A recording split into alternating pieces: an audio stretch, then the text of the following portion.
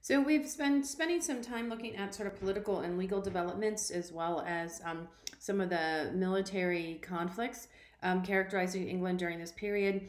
This lecture is going to turn our attention to focus a little bit more on some economic changes. As you can see from the dates here, this is a large swath of time, 1000 to 1200.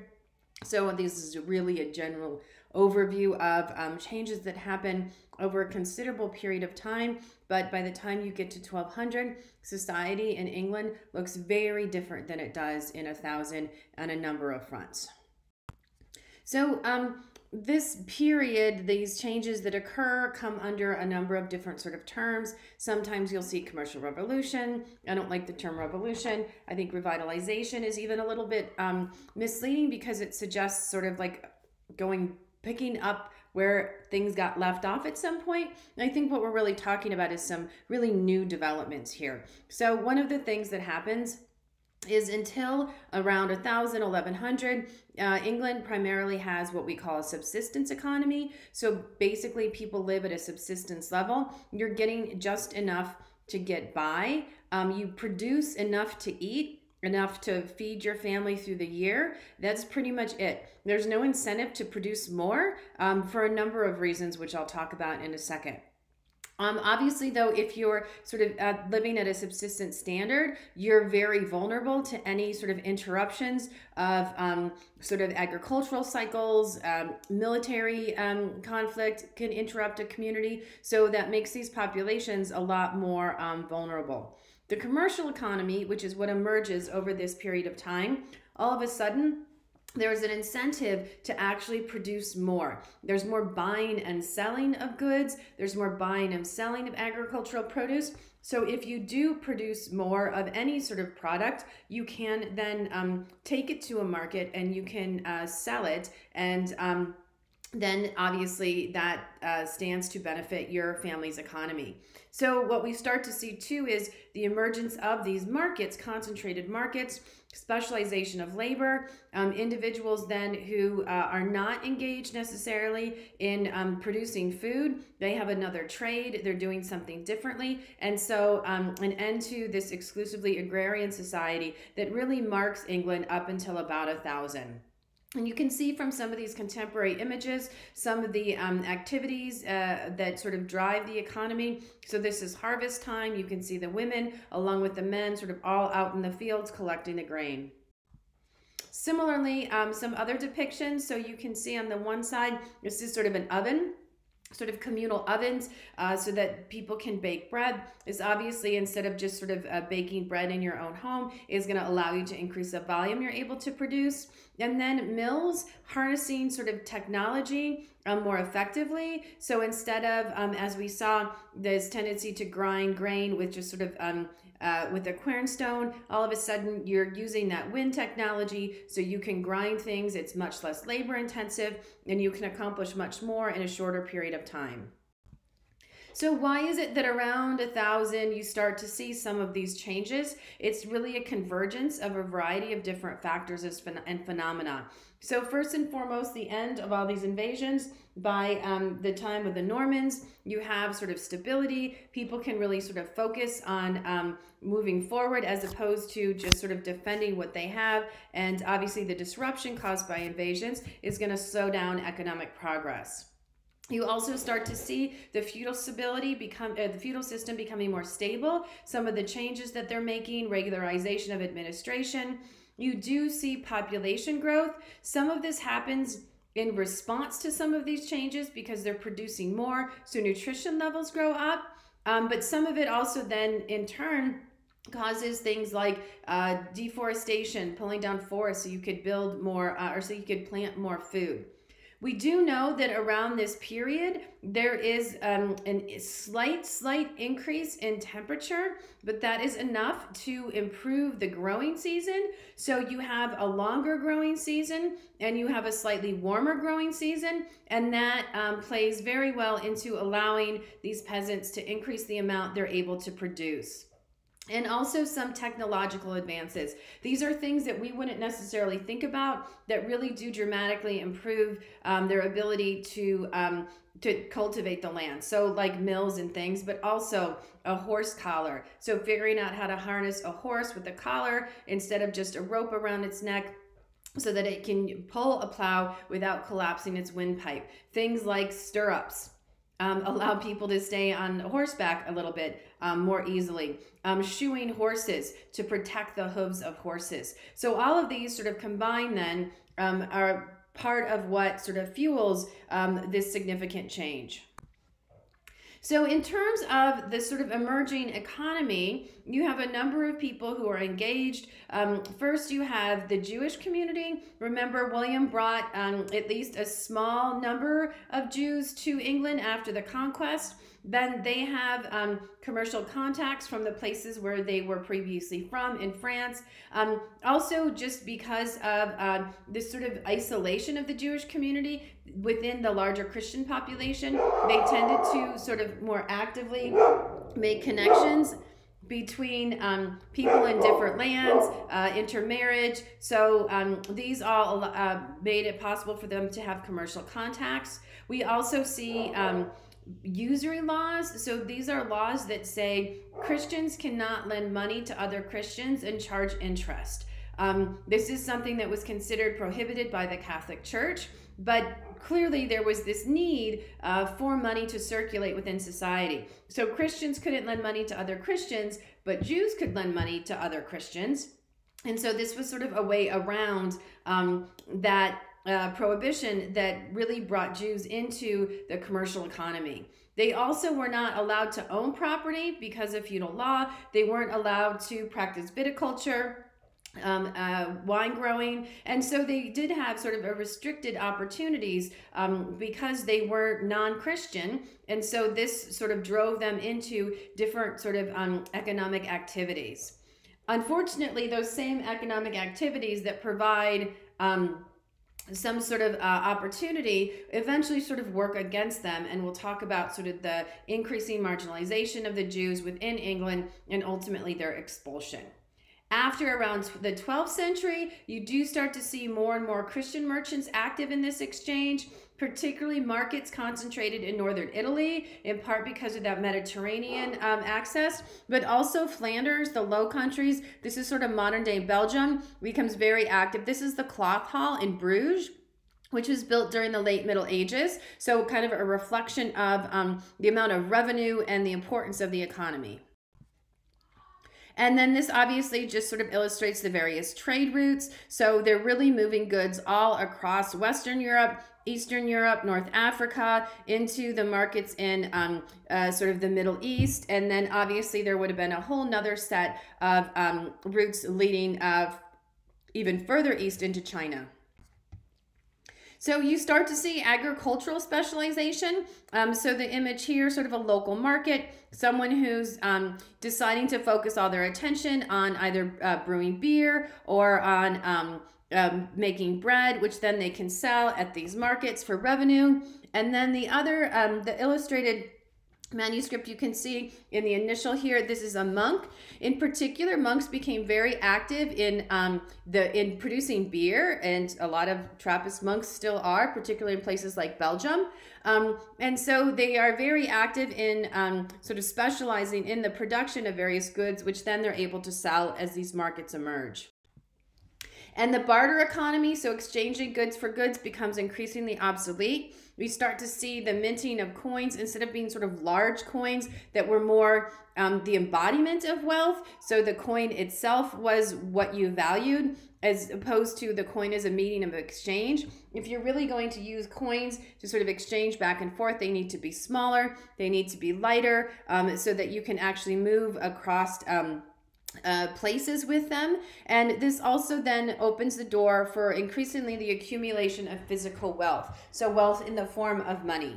And so instead of being sort of a symbol of wealth, money actually becomes a tool to exchange wealth. So one of the things that really alters society and the landscape as a result of some of this change is the growth of towns. They're still very limited by modern standards, but as you can see here, this is actually a depiction of Paris. A lot of these towns then have sort of a central original point of origin, but then they start to sort of spread out and eventually are encircled by fortified walls. So commercial districts within these towns. So sort of on the top of this map, you can kind of read Les Halles. Les Halles is the marketplace of France, or of Paris. And so it would have been a huge sort of open market where people would have brought goods from all across Western Europe and Eastern Europe. A lot of the times, the center of these towns would be a cathedral, so the seat of the bishop, or a castle. In Paris, you actually have two. You have the Cathedral of Notre Dame, which you can see in the center of the Seine, and then you also have the Royal Palace, or the residence. Because these households would have lots and lots of people sort of staffing them, they would have been obviously the source of a lot of demand. So you can bring your grain, you can bring various goods, you can bring your beer and your wine, and you know there's someone who wants to buy it. And so around these markets, you start to see a new sort of type of individual. They're not a peasant, they don't work the land, they're not a noble, a new sort of group of people that live in towns or burghs that we call burghers, or in France, the French equivalent is bourgeoisie. So these are town dwellers. So the example of London, eventually London around 1300 has a population of about 30,000 people. 139 churches across that amount of space. So the bells would have been ringing constantly. They also have about 354 taverns and even more ale shops. So you can't brew beer yet because you don't have the hops. So what you brew is you brew ale. You can't preserve it for as long. And so these would be sort of pop-up shops. We also see in London during this time the emergence of sort of ways to just maintain such a large population. So they have sanitation workers. They do have sort of open sewers that go along the center of most of the streets, so that all the sewage and any sort of garbage that collects can be washed away or washed into the Thames. You do also have sort of the first public latrine in London. Otherwise, you don't have any indoor plumbing, so people use sort of chamber pots, and then they take it to sort of public latrines and they empty them there. So as you have this denser population, you start to have challenges associated with that. This is York. This is in the north of England. There are a few streets in York that date to a degree. They've obviously been restored a bit, but that date to the late medieval period. And what I like about this is you can see how they build up and out to maximize the space. And also, though, how narrow these streets would have been. The size of the streets is sort of dictated by the needs of the population. You at best have maybe horses, maybe some carts going up and down the street, but you don't need the sort of wide thoroughfare that you're going to need later. And you can also see sort of the center of the street has obviously been filled in. At one point, that would have been sort of an open rut where the sewage would have gone through. As people start to specialize more and more in terms of occupations, we start to see the emergence of something called a guild. A guild is essentially an association of individuals occupied in the same trade, and particularly artisan guilds, so people who make stuff. So cabinet makers, people engaged in woodworking, people engaged in textile production, either dyeing the textile or weaving the textiles. Also people engaged in various trades like butchers. At one point there is talk of sort of a Protestants guild, a beggars guild, though these would have been much less formal.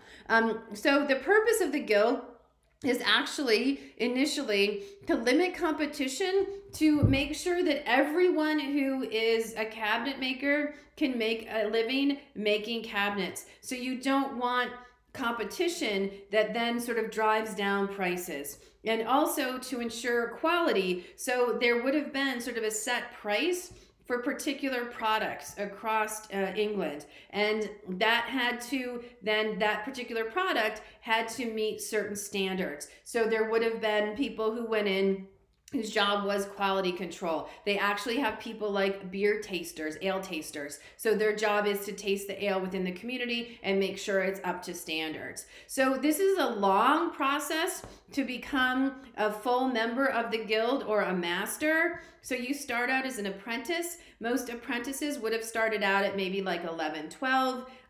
Your family would have come to an agreement with someone in a particular occupation. They would take you on. They would also take you into their homes so that you could learn all aspects of this trade. Eventually, after doing some of the more sort of menial tasks around the shop, then you sort of move to the status of journeyman, where you actually are producing whatever it is you are apprenticed to produce.